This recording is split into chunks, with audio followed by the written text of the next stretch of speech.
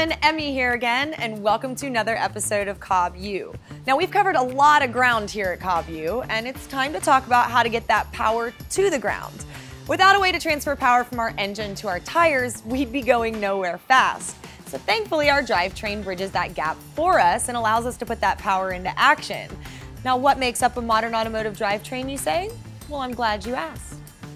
We've got transmissions, differentials, transaxles, normal axles, clutches, drive shafts, and stuff that all that stuff comes in contact with, like bushings and shifters. Now that's a lot of parts, and there's a lot of interchangeable terms for these parts, so for fun, we've included an extra credit link for more information on that. Now that we've gotten the fun out of the way, let's learn about how those components work together to make the magic happen. If we were to fully explore the world of drivetrain components, this video would be very long. So instead, we're just going to focus on the components themselves and how they work together. For today's example, we'll be using an automatic transmission, rear-wheel drive, front engine layout. So we'll go over the basics of that system and learn how power gets transferred from the motor to the pavement.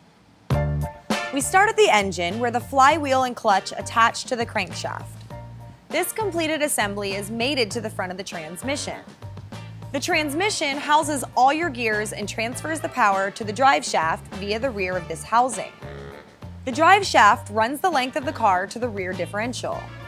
From there, the differential transfers the power through the axles and finally turning your wheels to put the power on the ground. And that's the basics of a rear-wheel drive car. So now that we understand all of that, let's take a look at some of the individual components of the drivetrain so we can learn a little more. First, let's talk more about drive layouts. Now, so far we've used rear-wheel drive as an example, but there's more than that. There's rear-wheel drive, all-wheel drive, and front-wheel drive. Each is different and they have their own sets of pros and cons, but they all do the job of getting the power to the ground. Now let's take a closer look at all three to see the differences. A rear-wheel drive car sends power to the rear wheels. A front-wheel drive car has power only going to the front wheels. An all-wheel drive car sends power to all its wheels. We learned that in rear-wheel drive cars, the power travels from the engine to the transmission, then through the drive shaft, and last, the differential distributes to the tires. Front-wheel drive and all-wheel drive cars are a little different though. They have some added components because of either their layout or distribution needs. Keep in mind that not all applications are identical, and some will have more or less components, but the basic concept will be the same. Front-wheel drive engines generally sit sideways. The engine connects to the transmission, which also contains a front differential driving a set of half shafts that spin your front wheels. All-wheel drive engines sit either parallel or sideways. The distribution, though, is more complicated because there's many different ways of doing it. In one example, like a Subaru, the engine sits in the front and connects directly to the transmission. From there, a center differential will distribute power between a front and rear differential, each driving a set of half shafts to their respective wheels. On GTRs, though, the engine connects to a shaft that runs to the rear of the car where the transmission sits. From there, power goes to the rear wheels through a rear differential, and a second shaft connects from a transfer case to the front differential, which turns the front wheels. And that's just the tip of the iceberg for drive layouts. We could make an entire episode on this subject alone, so we'll just stop right there. Now let's talk about their pros and cons. Front-wheel drive. Pros. Packaging. With the engine and transmission laying sideways, the layout is compact and gives you more room in the cabin since there's no drive shaft running the length of the car or a rear differential. Cons. Handling. The front wheels have to handle power, braking, and turning. This is asking a lot and can lead to tire overload, excessive heat, and torque steer. Front-wheel drive also tends to understeer and lose some traction in heavy acceleration because weight gets transferred to the back. However, having the weight of the engine right on top of the drive wheels will actually increase traction in bad weather. Packaging. You gain more cabin room, but it's a lot more cramped under the hood, making it harder to work on. Rear-wheel drive. Pros. It's the fun one. Rear-wheel drive cars have the most driver interaction and are very controllable. This is thanks to the better weight distribution of the drivetrain. Also, the front wheels now only have to steer and brake, reducing the likelihood of understeering and torque steer. Cons. Easiest to get in trouble. Also, tires can get expensive with all the burnouts you end up doing. Less cabin space. With the drive shaft and rear differential, you lose the space you gain inside a front-wheel drive car. All-wheel drive. Pros: best traction. All-wheel drive is ideal for all weather and terrain. Best for launching. Really good handling and easy to manage. Has the best of front-wheel drive and rear-wheel drive. Best cornering. Coming out of a corner with all 4 tires digging you out of the hole never felt so good. Cons: weight. With more parts comes more weight, and like rear-wheel drive, less cabin space. Maintenance. With more parts, there's more chances of something going wrong.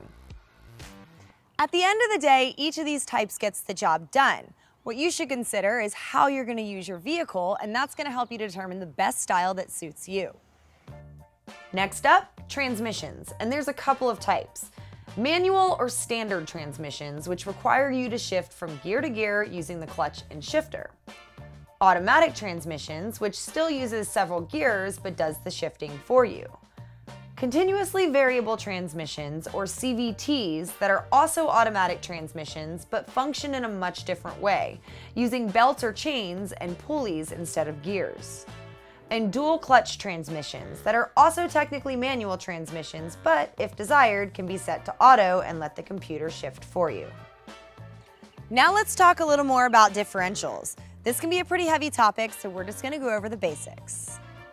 A differential has a few basic jobs: to take the rotation of your shaft and convert it to spin the right way, to allow your wheels to spin at different speeds when turning, and to help control which wheel gets the power when needed.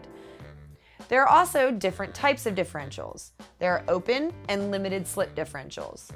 Open differentials provide the same rotational force to each of the wheels on the axle no matter which tire has more grip. Limited slip differentials, on the other hand, allow more torque to be delivered to the wheel with the most traction. Open differentials are more commonly found on your typical family sedan, where you're not trying to go off-road or high-performance driving just isn't a priority, and you're just looking to get from point A to point B. Limited slip differentials are more commonly found on your sports car or high-powered luxury vehicle, where handling and performance are a higher priority.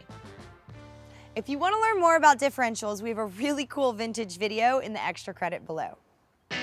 And now it's time for the pro tip of the day.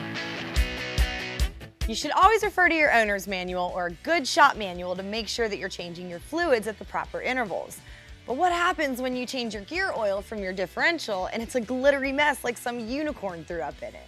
There's a lot of movement going on inside your differential. With all that heat and friction that movement causes, it's normal to see a small amount of light, flaky specks when you change your gear oil.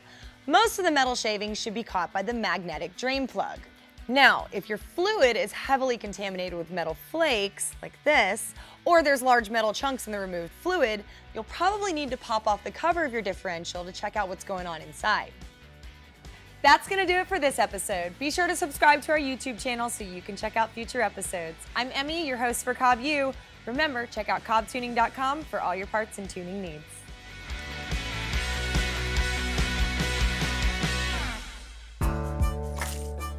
Do you like the storage solutions featured in our studio? Then visit sonictoolsusa.com to get more detailed product information.